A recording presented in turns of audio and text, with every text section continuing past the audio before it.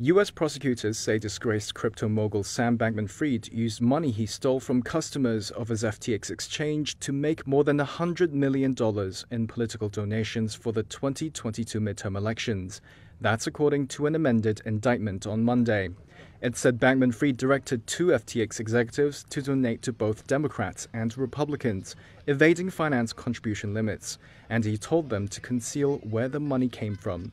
The indictment doesn't name the two people prosecutors say he used as straw donors, but other court papers and Federal Elections Commission data show they are Nishad Singh, FTX's former engineering chief, and Ryan Salem, the former co-CEO of FTX's unit in the Bahamas.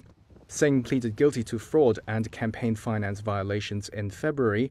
He donated nearly $10 million to Democratic candidates and causes and said in court he knew the money came from FTX customers.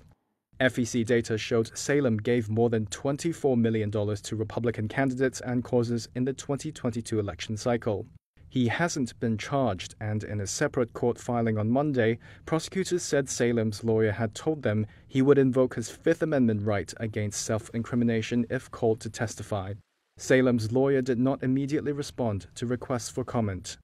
The superseding indictment against Bankman-Fried said the 31-year-old leveraged this influence in turn to lobby Congress and regulatory agencies to support legislation and regulation he believed would make it easier for FTX to continue to accept customer deposits and grow.